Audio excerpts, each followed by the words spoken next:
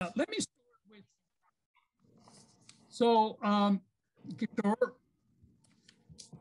Nepal Research Center and its Himalayan Policy Research Consortium welcomes you. This is the 16th year in the running. And you are the first, thank you for being the first guest for this Feed the Mind workshop series we started.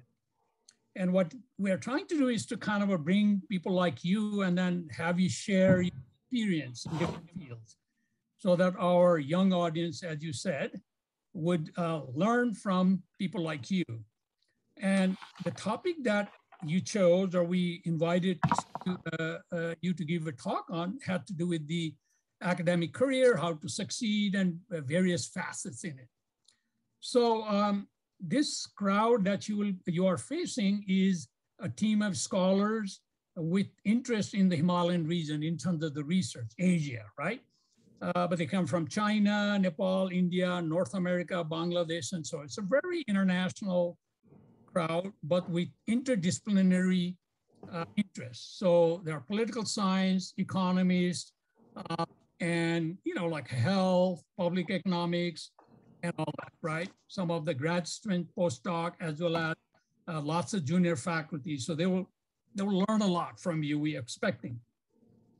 And before I move on to introduce you, a little sort of a ground rule. So it's going to be about 50 to 55 minutes of our conversation. And then we open the chat line where my co-moderator, Dr. Adhikari and Dr. Wang will join in for 30 minutes to bring all the other questions that might arise, right, during the conversation. And then at the end, our Dr. Mahmood will kind of wrap it up a couple of minutes. So it will be not more than 1.5 hour conversation. Okay. So Kishore, he just got promoted or unwillingly took on the position of being the chair of his department. So I don't know whether to congratulate him or, send a, whatever. It's a mixed thing, but I think it's a great thing because knowing you, Kishore, and your way of thinking about research and academic field, I think your department is very lucky to have you as the chair. So it's really, really thrilled. As you all know, he is at the University of Texas. He holds a chair. He has that kind of a chair position in other university also before coming to University of Texas in 2014. He was Helen Roy Professor of Economics at school, Texas A&M. And he also had a brief stint as a big data analyst. He just ventured into private sector after leaving UNM. So he was at UNM for about 10 years as assistant professor and then associate professor. And then he went out to seek for green pasture. And he succeeded in doing so. And I think that will be one of the conversation topics today. I like that. He does a lot of political economy research. He was trained as a trade economist under Ed Leamer of UCLA, one of the best known trade theorists, empirical trade scholars with lots of Bayesian slang. So he sort of learned a lot of Bayesian, and I learned some Bayesian from him too. So he's well-polished, well-rounded, interdisciplinary. He has moved on to other disciplinary area like child malnutrition, post-conflict. So he has ventured into other related fields. So hope to hear from him how he ventured in that. So I'll put some sort of thematic question as we move forward. He has published extensively in a very high visible journals, RSTAT, IO, GEAM, Journal of Development Economics, International Economic Review, JPUB Econ, just to name a few. And about 9 or 10 are sole author. Pretty good research record. In summary, he has a wealth of experience in quality research, impressive career moves, interdisciplinary research, risk taker. That's another thing that would like to hear from him. And he also has been very successful in grant writing, NSO grants. He has a lot of experience. I believe our consortium members would learn quite a bit from him. So Kishore, let's just begin by, let me ask you this. I know that you were a business school student, right? MBA back in India. Give us a little journey, how you started with the business school, then went to math, and then how were you attracted in economics? How did you do the transition? Oh my God, Alok, you're taking me back to where we both started a long time ago, and it just seemed yesterday. It seems yesterday. It doesn't even seem a very long time ago. I started. I'm from India. I went to college in Delhi, a college called St. Stephen's, where I did my econ honors. It's a good college, but I truthfully did not learn any economics there. I don't think that that system was conducive to learning. It was good system to ratta maro and do your exam and all that stuff. But then I went to IIM Bangalore, which is the Indian Institute of Management in India, and I was a junior marketing manager, and I worked in a cement company, Associated Cement Company, big cement company in India, ACC. So I was a market. This is the use of talent that India had during that time. I was a marketing manager in a product that was in such short supply because the government had clamped the price on it that there was a black market. So I'm the marketing manager of a product that is a shortage product with a huge black market.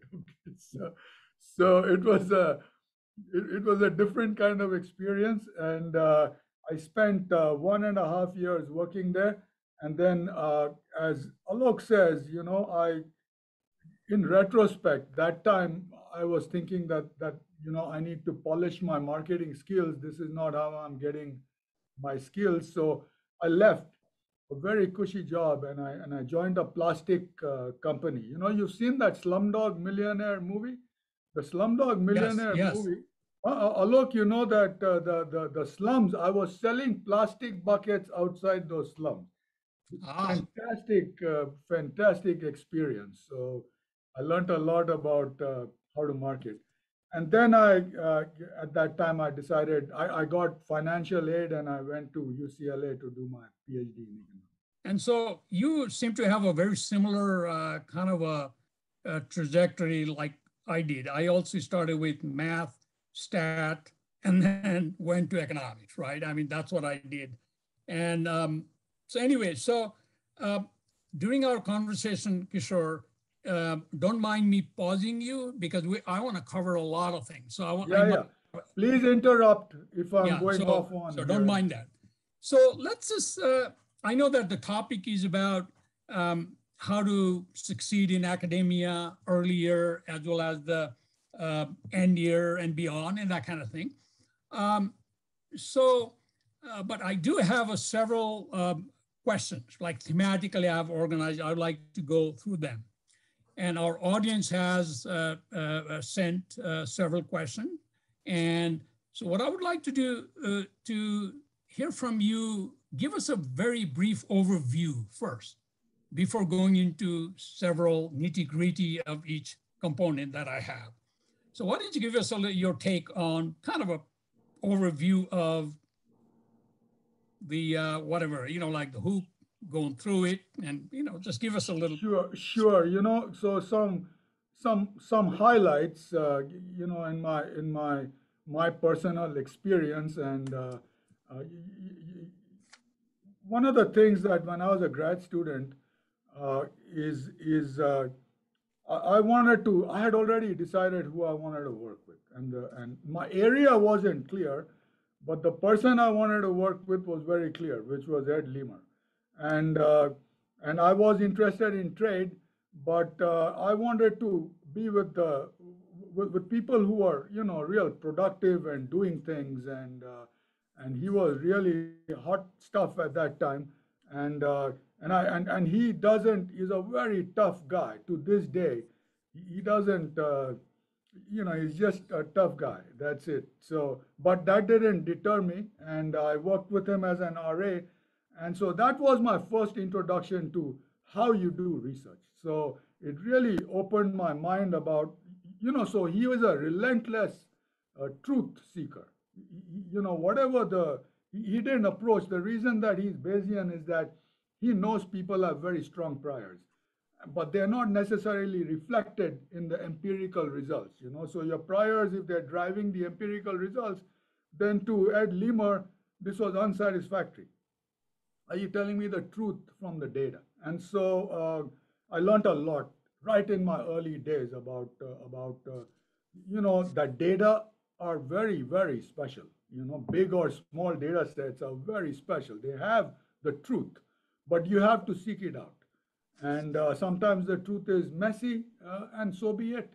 And that's the extent of the truth that you're going to get from the data. So I really learned early on. And then, I learned the Bayesian stuff. My dissertation was applied Bayesian econometrics to international trade.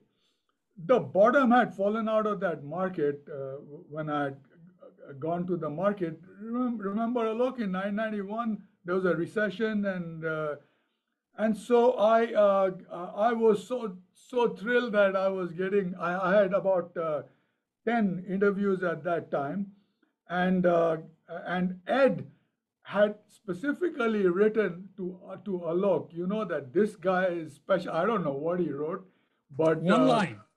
Oh, one line. Okay. One line. Hey, Alok, you might want to look into Kishore. That's all right. That's about the extent of the highest form of compliment you're going to get from Lemur. Okay, so I am very thrilled. Alok interviewed me. Alok was my interviewer, and I remember there was a camera that you had got for the interview as well, and it was a fabulous interview. It's so clear in my mind. You're asking about the Russian. The USSR had just imploded and all that stuff, and you were thinking about a new course, and we discussed that. Then I went on campus for an interview. That was a very high point in my young days at that time, and Ron Cummings, who was the chair, he gave me an offer the day I got back to LA. The letter was waiting, with this small note that if you don't accept this offer in like 3 days, it's gone. So that's kind of not even legal, but that's Ron Cummings. He just I think after he did that, we started following that 3 days thing. Now he's down to 48 hours. Yeah, so I like. So so that's a very nice kind of a way of sort of sharing your job entry experience. So can you give us an idea as to, while you're doing so, give us a industry norm, your experience, as well as any deviation you might take that might be useful for the current age, right? Current day, which might not be the same as back in 30 years ago or 25 years ago. Absolutely. Yeah, so with that, so give us an overview of how to sort of succeed in creating an overall portfolio for associate professor. And if you can go ahead and do, or you can pause for the full. So give us a kind of a brief couple of minutes. I would like to do that. I've thought a lot about this, just when your email came, but even across my career, some places have a very hard and fast rule about what you need in order to get tenure. So that is the case with us here at the McComb School of Business, where it's actually written out that in every area, so if you're in management or you're in finance or you're in accounting, these are your A journals. So A journals, there'll be about a list of 5 A journals in each field, 6, maybe 7. And the unwritten, or even, the de facto sort of rule is to come up for tenure here, you need 5 A's. And that, it's pretty, that's the rule people follow because they need that kind of clarity. Now, that's not something that's followed everywhere. And econ departments are not necessarily like business schools. And I can tell you about our econ department at UT Austin, it's not like this. So for example, a portfolio of top field journals like Journal of Public Economics, JDE, JIE, GEAM, if you have a portfolio of that and one top general journal, right? So Aristad, Econometrica, JPAER, the top five.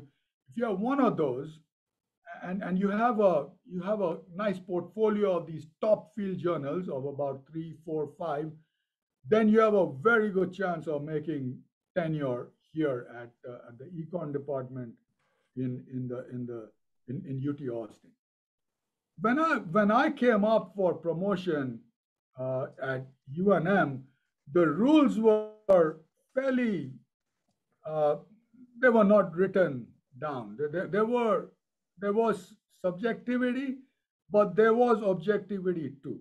I mean, people like Alok, the seniors like Alok were very, very tough and tight about the quality of research. And that was in Alok's mind what was going to determine your tenure. So I learned a lot from being around Alok. I really do. I'm not just saying this because Alok's hosting it. Uh, Only Alok knows the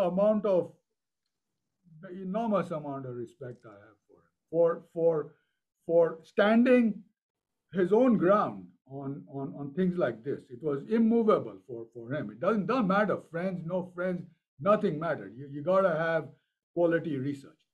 And that's what Alok was about. He would come into his room and that's it. The computer opened, and it was all work, and it was fun also.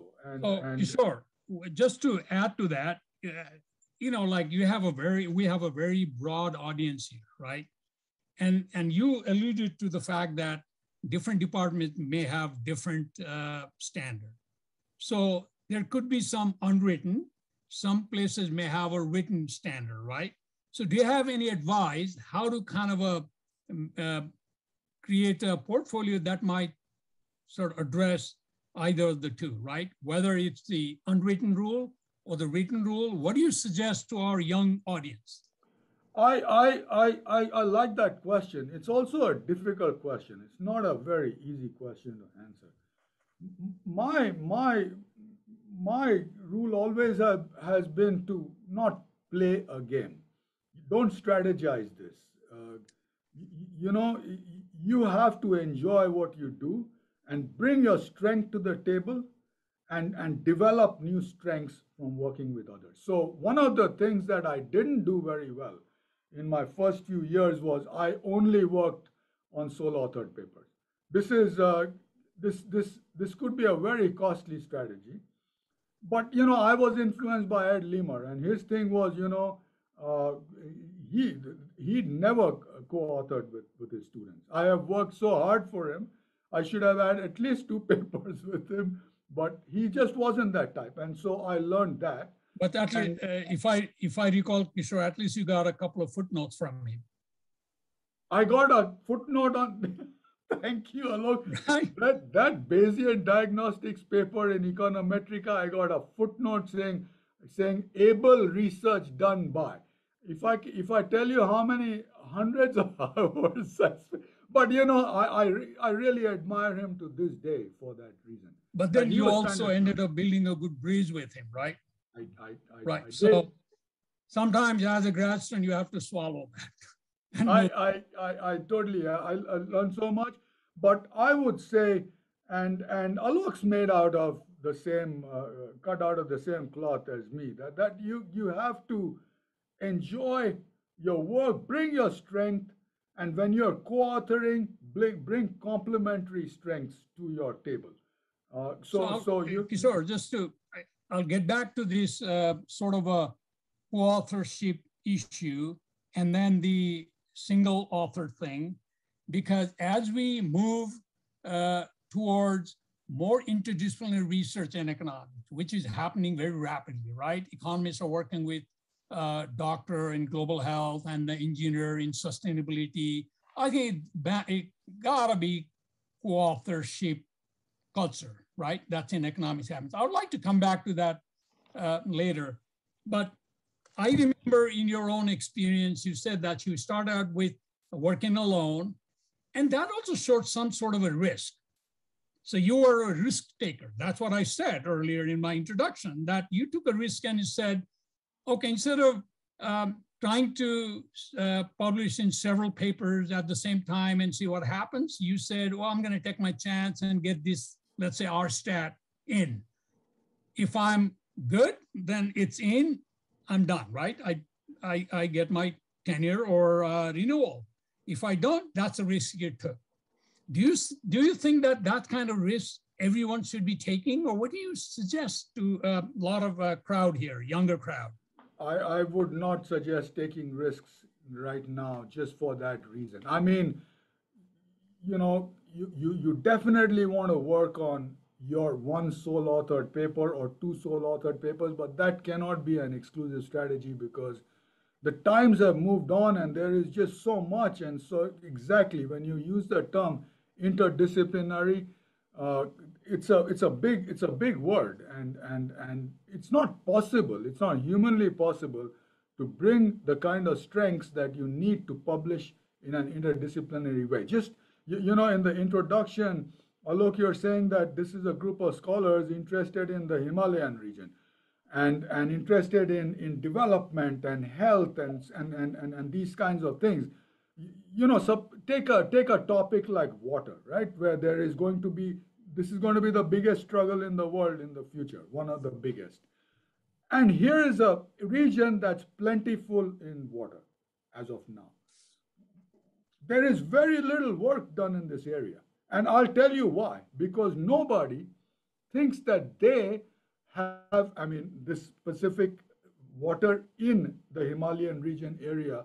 Maybe there is a lot of work which I haven't read, but I don't think that the big breakthrough work which is needed is coming out. The reason is that no one person can do this. It requires a lot of people from a lot of different areas with their strengths coming in and resolving this. For example, you need an international relations person. And you wouldn't think that you need an international relations person to solve this policy problem, but you do. And you need the geo people, and you need the economists, and you need the big data people. This is a very big problem. And once you have it together, I think some great research can come out of topics like this. So I'll come back to that. That's sort of a creative topic in economics, or the economists can solve down the road. I have one of the themes. I'll kind of get back to it. So you gave a little bit of a flavor as to don't focus too much on the very exclusive risk-taking strategy that might backfire. And a lot of times at the dean level, you'll have people from different departments looking at your vita, and they just count the number of publications. They really don't understand where and how and the single, they'll just count, right? Yes. So in order to be on the safe side, what you're suggesting is to go for a portfolio approach, right? Try to hit a couple of sole authored and a few sort of a interdisciplinary, whatever, play the number game also mixed with the quality.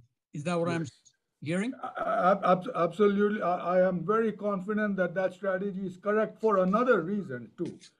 That, a lot of people think that that the publication that they're going to be known for comes at this early stage in their career. If you just take a sample of when different people have published their best works, and you will find that it's done after promotion, because you've got this view, you put in your costs. When you're an assistant professor and a postdoc, you're sinking in costs, you're accumulating human capital.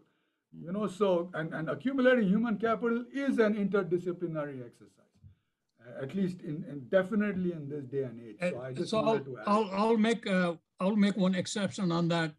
There's only one person who didn't follow your advice on that, Kishore. That's Einstein. He was not even in academia. He was a patent. A patent lawyer, yeah, patent. And then he published 4 papers, changed the world of physics. Okay, so with that, now give us like a 1 or 2 minutes, and I'll come back to all the theme you touched about the full professor. So now you gave us a little bit an idea of what the norm is, what your experience has been, and what you are suggesting outside the box, or maybe even outside your own practice. So now give us a little something about the full. So to go up a full professor, one of the most important parts of your packet is the external letters that you're going to get. And the external letters, you want to make sure that, first of all, the external letters are written by reputable people and who are going to be reading a lot of this material that you're writing. And it's not very easy for reputable people to write very good letters about your research unless and until you've been out there. So my top advice is don't hesitate to present your papers at many places. This is the number one, if you want formula for success, is to get your name out there. And people will remember you for the paper you presented and how you responded to questions and just your presence in that area. And you know what's the best thing about when you go to present papers? A lot of people think that, okay, nervous, I'm going to present, I want to. From the audience's point of view, they're sitting there and they're saying, what did I learn from this paper? It's actually much easier than you think because you've done so much research and you're talking about it, and your audience goes, I learned something. And that's it. Once you go and have that experience with the audience, they will remember you when they write your letters. So Kishore, I just remember one incident where you said to me that you were at a conference and you saw the associate editor of a journal, and you went to him because your paper was on the journal that he was in, and you gave your paper to him for feedback with the little psychological strategy that when he sees your paper as a formal submission, you're going to get in. Did you get that paper in that paper? I did. I did get it in. I did get it in. I also got a paper in GEAM because I went straight to the editor at a conference, right? He wasn't handling my paper, but he had given it to an AE, an associate editor, to handle the paper. I was never shy. I mean, at worst, what's going to happen? Right? He's going to say no. Okay, we've got to have a thick skin. We are academics. So basically, you shouldn't be afraid to sell yourself. Don't be afraid at all. Okay. Everybody is doing this, and not just yourself. That shows a lot of confidence. That's the number one thing. But the other thing is, you always have things to tell people that they don't know. Don't sell yourself short. Is all. Yeah. And the other thing I remember from our conversation has to do with. I remember you saying something that about a paper that you shared with me, and you said, "Oh, this paper just got rejected, and I'm going to send to the second." I think that was some of the paper maybe we had co-authored, and you said, "Well, I think we need to include fear for new citation into it." That appeared in the new journal that you were going to send it to. Is that another strategy like market manipulation? I think this is when you're going I would call publication a game, but it's a necessary game, and different people play this game differently. Like at the top schools, they have their clubs. and these clubs are they're at the editor level, associate editor level. They know that crowd. They'll send papers to referees who are going to be pro the author and things like that. So you're competing here. You're competing with this group, and in order to get your paper is good. Okay, that's going to have to be a bottom line, that your paper has to be good. And even after the paper is good, it requires some, I wouldn't call it market manipulation, but some strategizing. And strategy is a good thing. And one of the best strategies is to present papers around and to get to know people. And they'll also inform you about how they do this. If they were, often I present a paper and then, at dinner or something, I go like, how would you sell a paper like this? And you will get fantastic responses because everybody's got their strategizing about papers. Okay, so my bad in using the word manipulation. So I think that's a good review of things. So I would like to go into some of the specific questions that some of our audience members had asked. And the first is, how do you transition from, let's say, postdoc to tenure track position? What kind of advice would you have? Since now you are a chair, and if there is a postdoc at your department, so of course that postdoc would like to move on to the next position. So what's your advice? I would repeat what I'm saying. I think postdocs a great period where you get a lot of time to think and do your research. This is very precious time, which you won't get because as a postdoc you're not teaching, and that's a huge responsibility. And as if you're an assistant professor, you're teaching 3-4 classes, sometimes more. And postdoc is a fantastic time. And you might not believe this, but people like postdocs to come and present papers in their departments because they think and they know that the postdocs are at the cutting edge of something new. And that's how you want to sell yourself, or that's how you want to sell your paper or position yourself. But I think postdoc is a fantastic opportunity to do this. And would you also agree with me that when we think of postdoc, means some big professor with the grant getting ability has gotten big data, big surveys, big experiment, big whatever the big data, right? And so postdocs have good access to big data. Postdocs have great access to big data. You also want to worry about a couple of things here. One is, I don't want to paint an overly rosy picture, but all these opportunities exist. But remember, when somebody gets a big grant and you're a postdoc, the grant getter wants something from you. And it's very easy to get swept into this because your time is that's what you've got. Your time is extremely precious, and you've got to figure out where you're going to spend your time. It's a limited quantity. And you're not going to get the credit if you are a co-author as a junior on a big grant run by somebody who's very senior. So later on, when you come up for tenure and you say, I did this great paper, others will say, no, that great paper is that great person's paper. So you want your identity. So sorry to interrupt you, is there any way a postdoc can carve out a section of the data with the permission of the professor to work on it, alone? Of course, and all as the lead author. That's right. I was going to say exactly that. And Alok and I have had these discussions many times that in economics, there are pretty good set standards. I learned a lot about being in a business school. Alok, that's not necessarily true in, let's say, management. Alphabetical, the order of authorship is not like in economics, where Either it's alphabetical or order of authorship matters.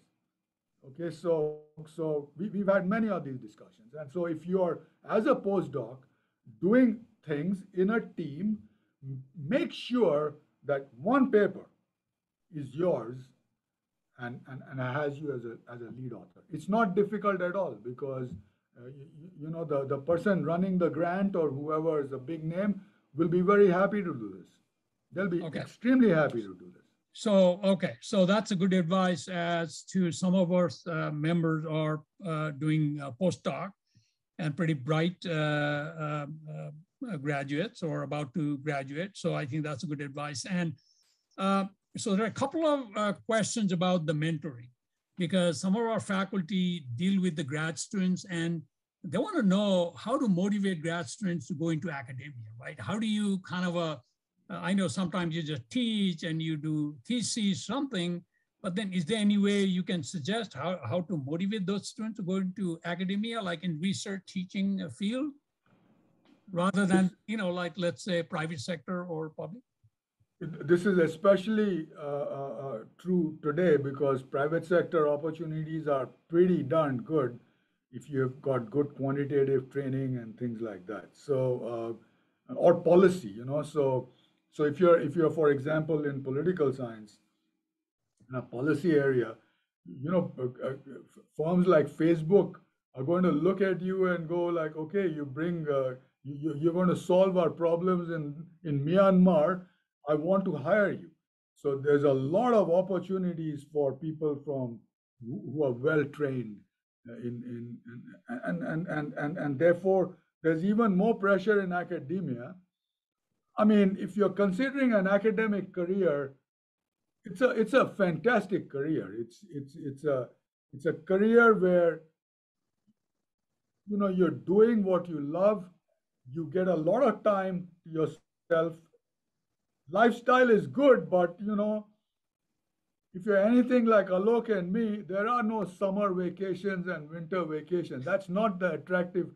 The attractive part of academia is like you've got a summer vacation where you can devote time to your research. Okay, so that's what's attractive about a summer break to us. And I'm motivating. If you're a grad student and you're doing your PhD, you're already thought about these things, and I think getting excited about policy and specific areas is the best motivator for academics. So is that so what you're suggesting is maybe the professors, some of our members working with their students is to pick out a topic and the exciting, you know. Absolutely. And that you remember, Alok, we had this JIE paper with Teresa and our ETAM. Alejandro. Alex, yes. Yeah, they were, I cannot tell you how excited Alex and Teresa were working on that. They did the entire empirical part of that. Yeah, and it's all because of the topic that we had picked to work on. So I think they themselves were very excited about the topic. Yeah. We had done a lot of work on this and conceptualized the project and they took it ahead. Yeah. So basically what you're saying then is, I think there's not a whole lot a professor can do to, you know, like in terms of motivation, other than to create a very rich research topic environment so that they can get excited about it. But look, that is saying a lot, you know, where the professor, grad students can sense that the commitment of a professor to their success. And they'll be drawn to these kinds of professors who have a commitment to student success. That's actually itself saying a very big thing. Don't imagine that everybody is like that. Okay, so the fact that a student wants to work with a type of professor already has that kind of a motivation, underlying motivation there. Of course. Okay. Many professors have a very arm's length relationship with students. So a related question one of our members had asked was about, and a couple of them are in liberal arts colleges, right? And so they will have to deal with the undergraduate advisement, so on. So as a new faculty, you know, sometimes you're thrown into this assignment of undergraduate advisement. What do you kind of give them some, can you give some tips? How they Of course, I love my undergrads. I love my undergrads. I love seeing talent, and you're going to see a lot of talent. And it's your job to develop that talent. I mean, many of us are from countries where talent is completely wasted, you know, right from fifth grade onwards. And that's the worst part of the countries that many of us are from. So India wastes 30, 40, 50% of its talent, wastes it, it's gone. Because after fifth standard, if you don't know how to speak English or know your mathematics, your career is already determined. So you're in a privileged position, you know, and if you're in a liberal arts school or a school like mine, you're going to get very talented undergrads. The responsibility of developing this talent is yours. This is a privilege. This is an opportunity of a lifetime. You will look back when you're, you know, older like us and say, did you make a difference at that time? You will have to reckon with your own thinking about what is it that you did. You know, you can count your publications and all that, but really what you did is to create that talent pool which is going to go on and solve the problems. So, so what you're saying is, in terms of undergraduate, I mean, there's no manual and no sort of formula. It just happens naturally. There is a huge amount of heterogeneity, Alok. Undergrads are not undergrads, you know. Okay. So 50% of them will come to you because they want a recommendation letter. Okay, fine. Right, I know. Yeah. But there is a whole lot. Yeah, moving on, there's another important, I think many of our members have senior vita. And one thing that they kind of noticed was, oh, Dr. Gawande has done quite a bit career moves, very successful. And of course, anytime you think of career moves, there's this thing called brand, right? You have to have a brand to take with you. Otherwise, who is going to buy that? So can you shed some light as to how to create a brand, and tell us how to, some of our younger audience is also interested in how to make a career move. And when is the right time to move, make a move like that? So your experience tells a volume here in terms of your own successes. So give us some tips. Thank you for this question. It's a really important question. One is, you know, testing the market is not a bad thing. We are economists, and you can test them. It doesn't matter whether you're moving or not. But and here's where Alok and I differ a lot. Thank you for asking, Alok, and for letting me answer this question. And I test the market pretty regularly not because I want to move, but because I want to see what the market thinks of where I am. It's not a bad thing to do at all. So every 2-3 years, I would go on the market and learn about what this market was, where it was going. That's one. So no shame in thinking about the market, because the market will give you the signal about when it's time to move, etc. And then you have your own personal circumstance. That's also going to be a big determination about when to move. The brand part is very important, because I learned that from Alok, in fact. Alok's brand was, you know, he was this time series person. There are very few people at that time who had the time series expertise that Alok had. But Alok had a lot of quantitative stuff backing him up, but that was Alok's brand. And in every paper, he was very sought after because of his quantitative brand. And so my brand was international trade and political economy. So that was the two things that I was bringing together. And in my time, that was a growing field.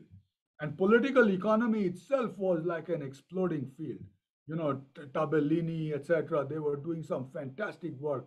So I was the beneficiary of the field itself. And if you want to call it a brand, my brand was in bringing empirics to bear on testing theories. So you've got to really understand the theory, which means that you've got to have your trade stuff together, and you're bringing the econometrics brand. Otherwise, you're not going to be able to test theories very well. And this was a challenging thing at that time because there are not many papers in which people test theories.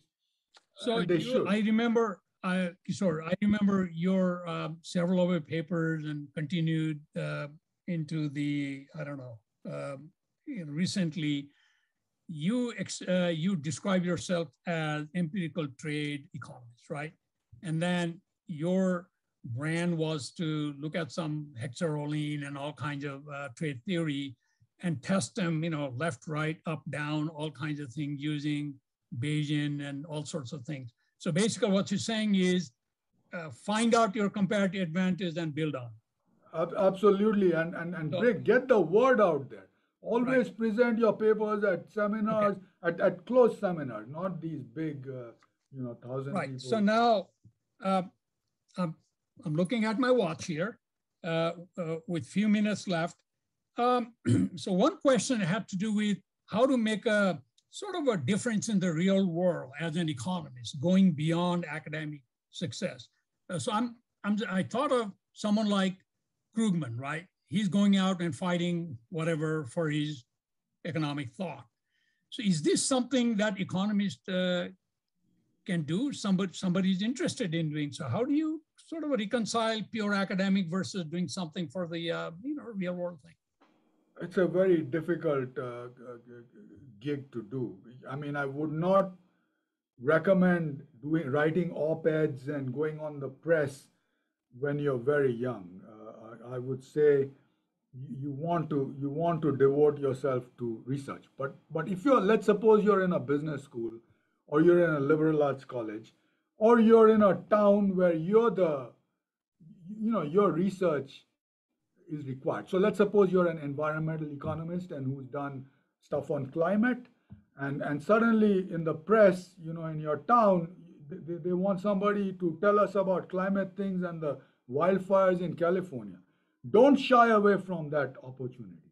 You're doing service to the community. So basically what you're saying is that there's a demand in the community in terms of to speak up on minimum wage, climate change, yes, renewable energy, yes, grab that opportunity. Yes, but writing op-eds, Alok, takes a lot of time away from So don't give up your research, focus on that, great.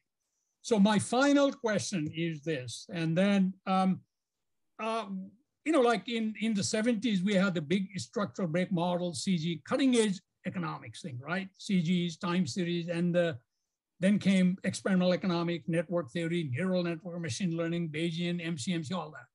So I'm not talking about those tools. I'm talking about economic sort of issues, right? For example, climate change, inequality, social mass media thing happening so much. So what's the cutting edge research question out there that economists can make a difference in terms of solving them? There is just so many. I mean, if I started, Alok, if you and I were young again, this would be like a fantastic time for us. One of the things, so I think that if Alok and I were young, I would force him to take my data or his data to heterogeneous treatment effects, for example, right? So if you're really into quantitative stuff and you've got your question and you're trying to push the boundaries of what you're doing, I would say because treatment effects are intrinsically heterogeneous. So that's one. I'm just giving some examples. So one of the big unsolved issues today is about regulating, right? So this is a big interdisciplinary question which has come to us and nobody has a solution, because in the old days about regulation, like, is this a monopoly? And the Microsoft type of regulation, monopoly power, all that is out of the window. Is Amazon a monopoly? Is Facebook a monopoly? From the old tools, you're not going to be able to solve this question. Should you be regulating these firms? These are big questions that nobody has answers to. How are you going to resolve something that's really changing society so rapidly? And that's one which is interdisciplinary. I wanted to bring the water part to bear. Any big research on water is going to be cited from today till infinity. This is the time to make that contribution because you're going to accumulate citations to your water paper like you wouldn't believe. But your water paper should have heterogeneous treatment effects, should have all kinds of, new cutting edge. So what you're saying is, in terms of research, just to clarify, instead of the natural experiment like the observational study we all do, go for the randomized control trial with the heterogeneity treatment effect, that kind of thing. You could, Alok, but heterogeneous treatment effects are not, I'm not a big field experiment person. I'm talking about, diff and diff and things like that are all basically estimating treatment effects, but they're not estimating heterogeneous treatment effects. Yeah. Even non-experimental data. This is a big unresolved problem. So anyway, we've come to the final leg of my segment here, and just one question I had. I remember I had one question. We don't have a whole lot of time. We can do that next segment with Dr. Adhikari and Wang, but I'll throw that at you, and maybe you can take up during that time, which is the balance between sort of a academic life and family life. And especially, don't answer that, especially the incident, I remember the way you handled your life, I saw was, I was slightly different than you. You, I don't know, you did feed your kids when they were small and then put them to bed at 10 o'clock. You came to office and slept there and did all of your work until 3 or 4 a.m. and went home. So with that, that's how he handled his family and academic life. So I'm gonna kind of let it sit there. And with that, Mandy, would you allow please Dr. Adhikari and Dr. Wang to come and sort of continue this discussion? Thank you, Alok.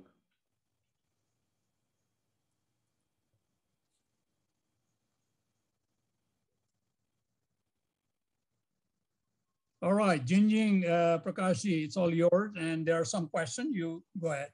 Yeah, absolutely. Professor Gawande, thank you so very much for enlightening us. This is such a fantastic informational talk, discussion. When we were putting together this thing, I told Professor Bohora, I wish we had done this when I was still going up for my tenure and promotion.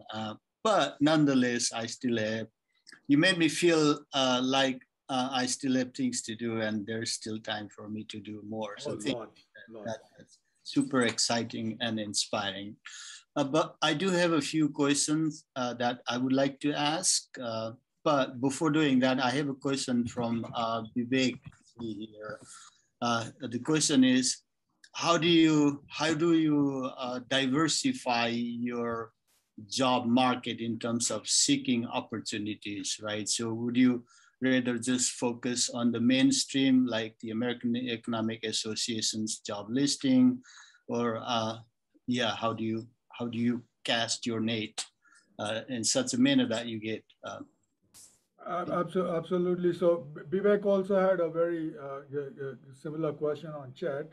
The thing is, if you're an economist and you're exploring the economic market, then the JOE is the marketplace, and it's a fantastic marketplace. I mean, it's got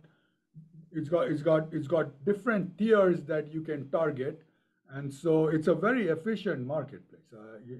It clears, and I'm a big believer in the JOE, but whenever I have explored job opportunities, I used to always look up. Now, these days, they don't have such a big list, but in the old days, the Economist magazine would run a lot of academic jobs and policy-oriented jobs in its front page and its back page. And so I've got two jobs from that. I mean, I didn't take it, but I applied and everything, and I got two jobs. One of them was at the National University of Singapore, and I was all like so excited about the job till then I got tenure at the UNM, and I said, okay, I'm going to stay here. But I think the JOE is that these days you have Glassdoor and LinkedIn and all kinds of things, but those are more private sector oriented. I think if you're in the academic job market, there is no escaping APSA. So Prakash, when you went to the market, did you go to the Midwest market or the APSA markets? I did all the above and more. That's exactly. Yeah. There's just a lot of opportunities, but for economists, JOE is great. It's just great. So I would say that there's too much information about who's looking for jobs and what kinds of jobs exist. We academics shouldn't sell ourselves short. We have a lot to tell the world, and the world needs us now. And so, there is different ways to do this. Even if you are in academics, I'd highly encourage connecting with the real world and its problems. I worked with the World Bank, not for any other reason, but because I thought that they were really deficient in political economy at that time. And so I went to present a paper at the World Bank, and then I started talking to people, and then I said, okay, how about letting me come here for one summer? So I spent a whole summer there, and then it turned into a 2-year association with trade people there, which led to a few publications, and they are very policy influential, obviously, and so a lot of that got reflected in policy. Yeah. Sorry, I was just going to add that in addition to American Political Science Association and Midwest Political Science Association and ISA, which are our mainstream venues for seeking job, the current job that I have right now, I actually got it from the Chronicles of Higher Education. All right, yeah, that's correct. Yeah, I have looked up the Chronicles of Higher Ed and applied as well. I have done that. And so that's there. But there is a question from Shankar Ghimire. I'm reading Shankar's question, Prakash. So transitioning from faculty to admin positions and the right stage, there is no right stage. And let me give you two examples. One is the president of UT Austin is a PhD he's a finance PhD. He is a PhD from UT Austin, and he got his tenure here. And as soon as he got his tenure as an associate professor, and he's a real estate scholar, and that's his area, he decided that he wanted to become chair of the department.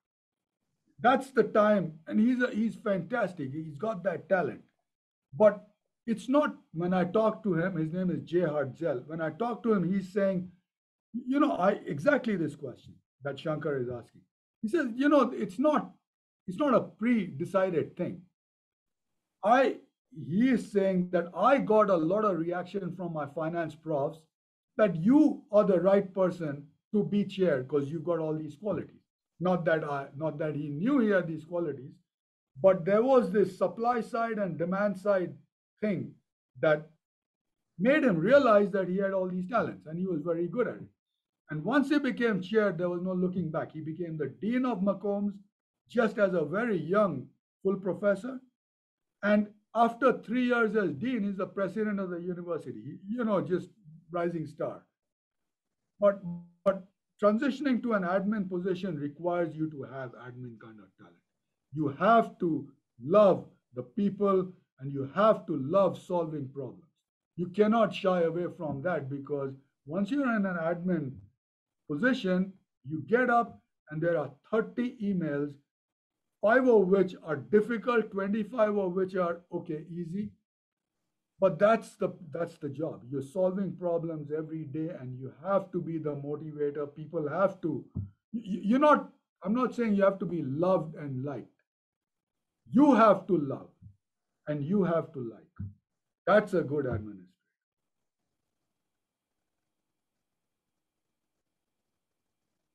And I'm experiencing all this as chair of my department, and so I better follow my own advice.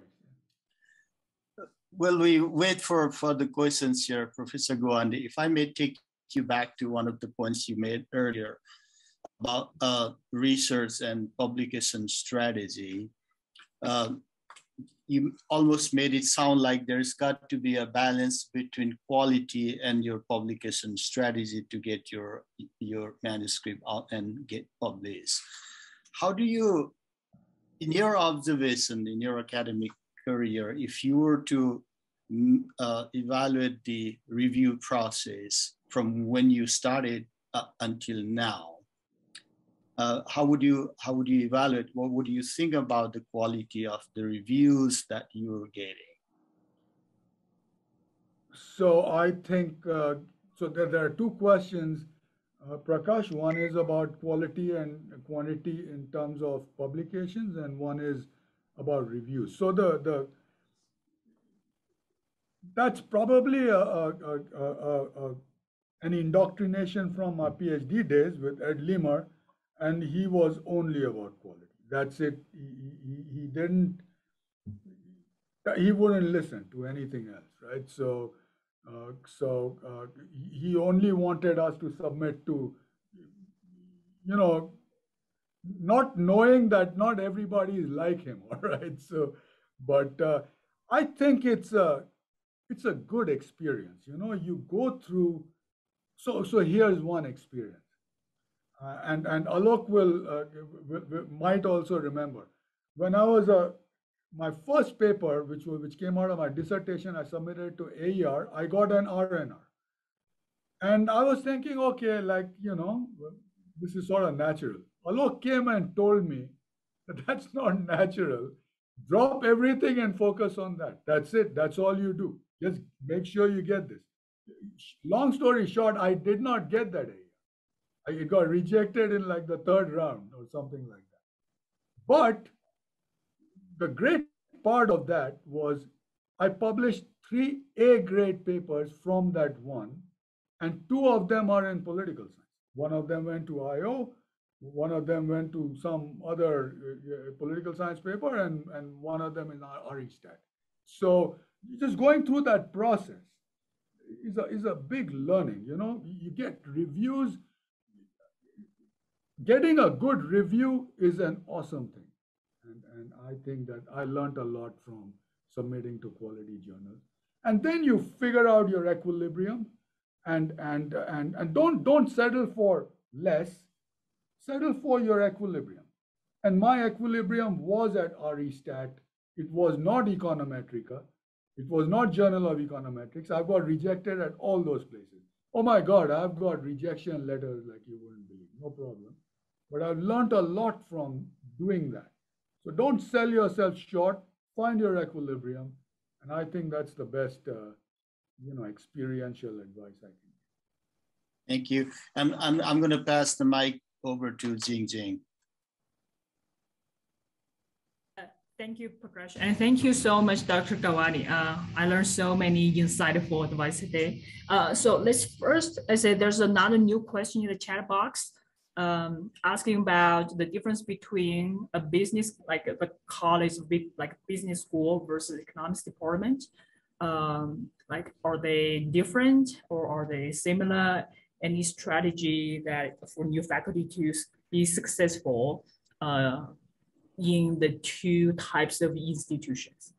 Yes, business schools are quite different from econ departments. My econ department is just down the road, and I go there for seminars and stuff. But most of my life is in the business school. So the business school is different because it's a combination. So I've been, I was the chair of the most powerful committee at McCombs, which is the promotion and tenure committee, the P&T committee.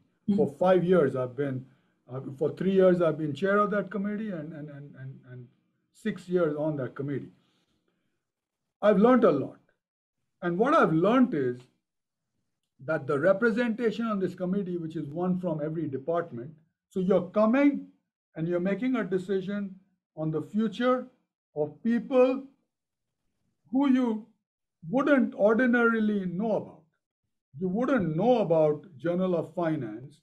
You wouldn't know Journal of Accounting Research. You wouldn't know other things. And in this P&T position, I have to read all of that stuff. And one thing I've learned is that all of them learn their econometrics from economics, from economists. So they are pretty far behind on the econometrics. We are actually way ahead as economists on treatment effects and things like that. And that's actually seeping into these disciplines. But they are way ahead conceptually in their area. So the tax people and the accounting people think differently, finance people think differently, management people think strategy, and it's that's the business school.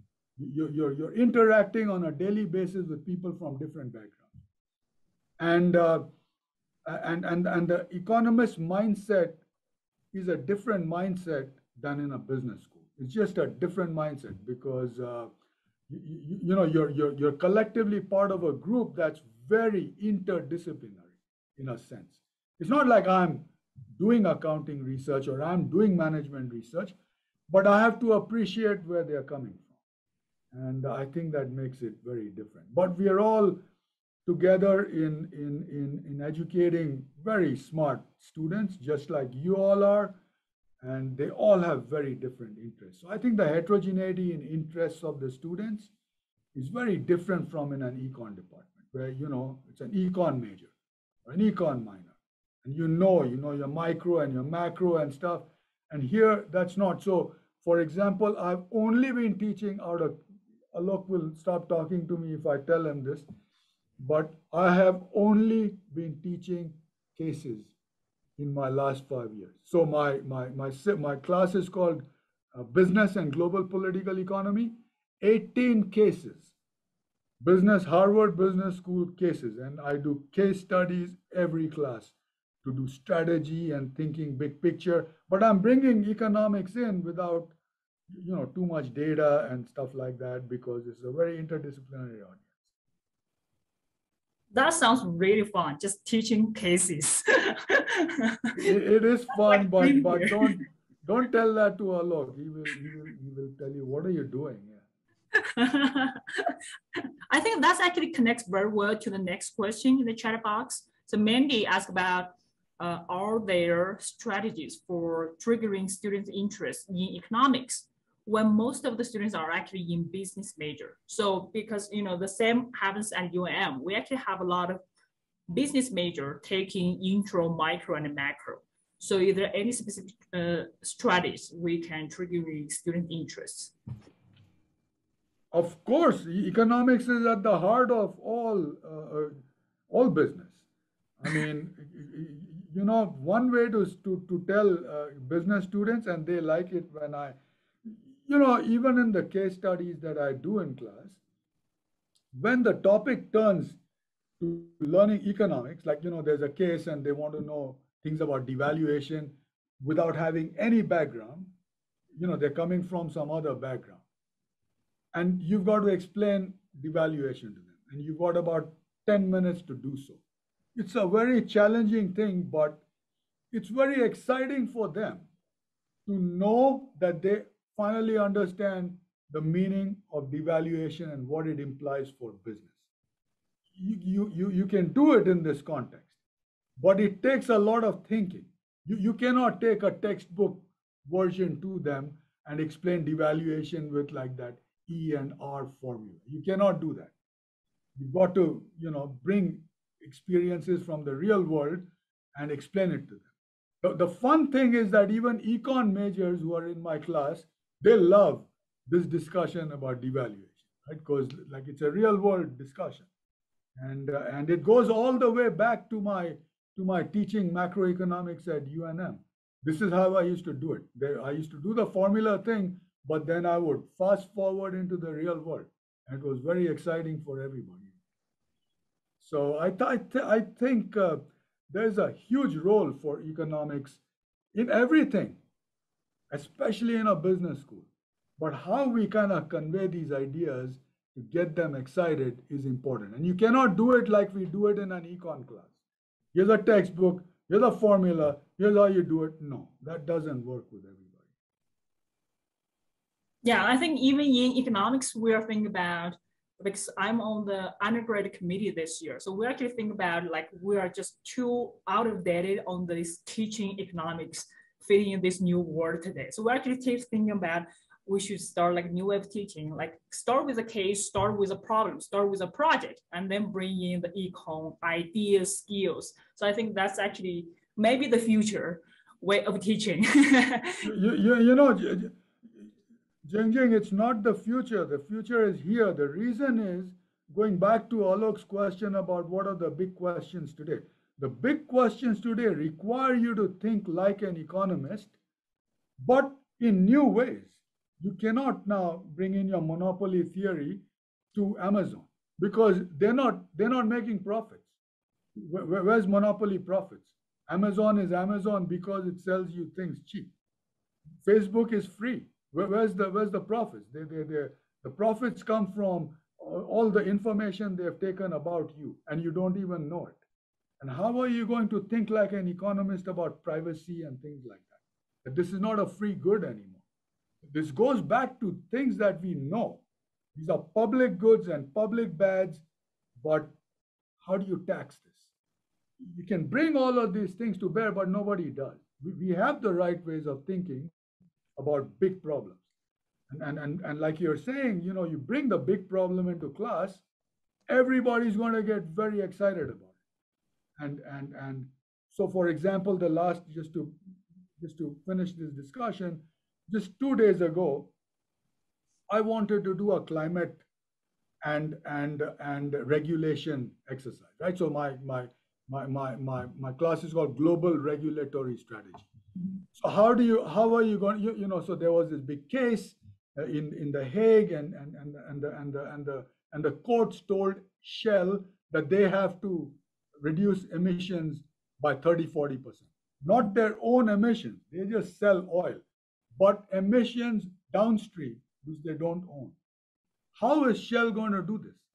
How are you going to think about this problem if you are a Shell manager? Only economists can tell you how to do this, but not through a formula.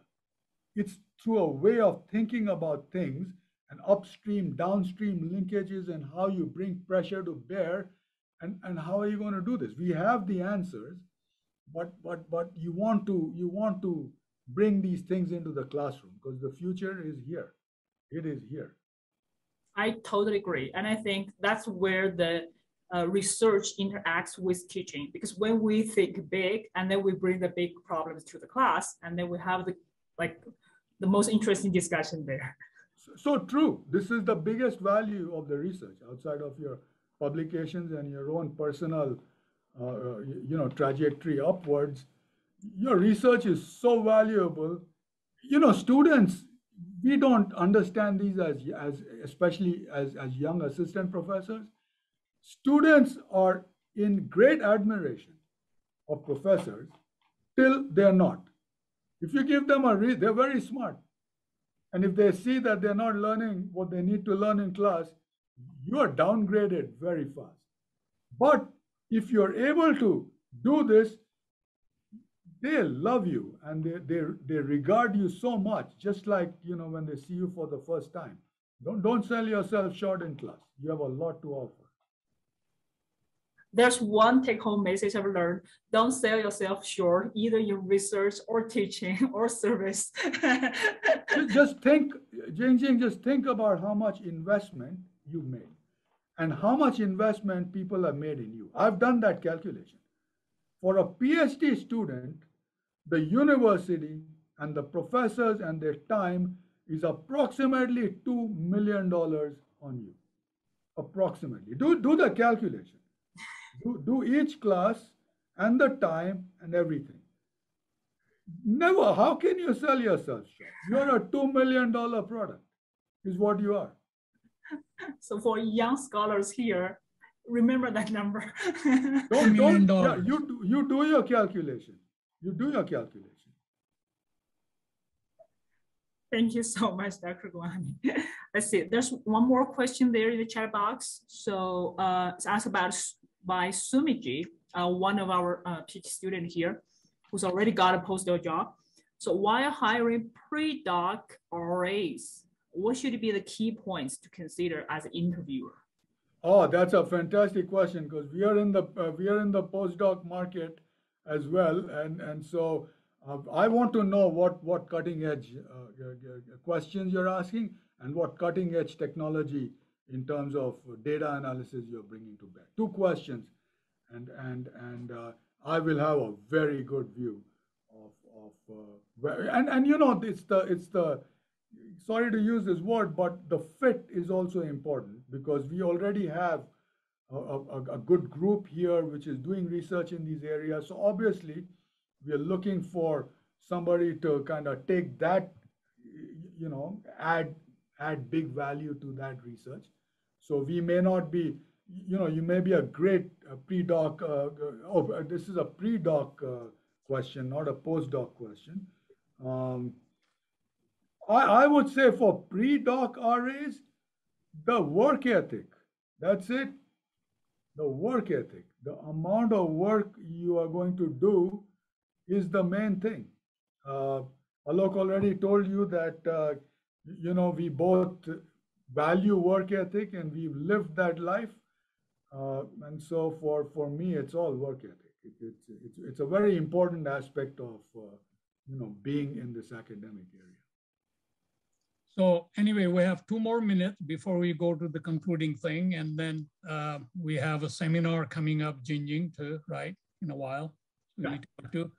So Prakash, do you have any final question from the chat? I haven't seen any. There was one quick question, if I could add to that. It is Shankar's question, the second part of it, which was, how do you do admin and keep up with your teaching and research responsibilities?